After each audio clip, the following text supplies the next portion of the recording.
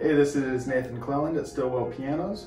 We're going to talk about how to find the serial and model number on your piano. A lot of times people have a hard time finding them. Most pianos it's pretty easy. You lift up the lid. Some of them are going to lift this way, some kind of lift from the side, and some are harder to open than others. But usually just kind of in this front area. On this one you've got your model number here and your serial number here. Sometimes they can be kind of in this area here.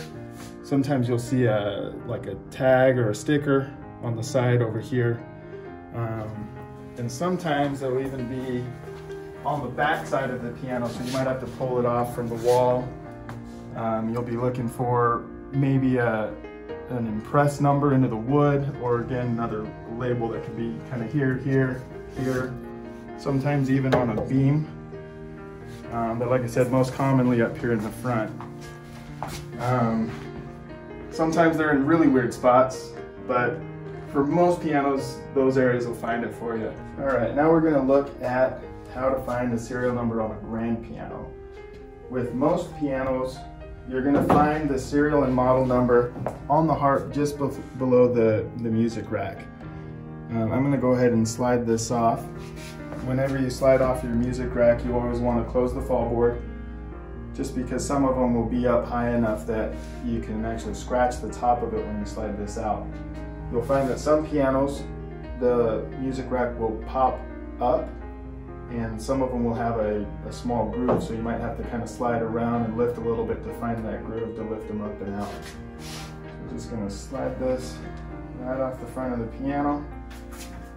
Leaves it nice and open so we can see everything. Sometimes the music rack can cover something up that you're trying to find. So again, model number, serial number, that's where it is on most pianos. Sometimes you'll find them on the V, right in this little area on the harp. Sometimes they'll be printed on the side of the harp here. And sometimes you might even find them engraved into the soundboard just below the strings here. Coming around to the back of the piano, you can also find them located on the harp here, just at the back end of the bass strings. Or coming underneath the piano with some newer ones, you might find a sticker label on the back of the key bed here, center, or on the other side, but most often on this side here. Some older pianos will even have them embedded into the key slip, which is this piece of wood that runs along the front of the keys. Some pianos, they just lift straight out with some pressure. Most of them, you're gonna have to remove the screws from the cheek blocks, sometimes with just a thumb screw like this, or with a large flathead screwdriver. And some will even have screws that come in underneath to secure it through the bottom of the piano here. When lifting out the cheek blocks, the fall board always has to come out. With a lot of pianos, you can just pull them slightly forward, lift, and it'll just pop out and you just slide it out. This one actually has screws on both sides, so those would have to be removed to lift this one out. Also with some older pianos, you'll find part numbers. These can be, they're usually shorter numbers, 3 or 4 digits long. These are not serial numbers or anything that we need to figure out the age of a piano. You're always going to be looking for longer numbers, usually at least 5 digits long. That should about get you covered for most pianos.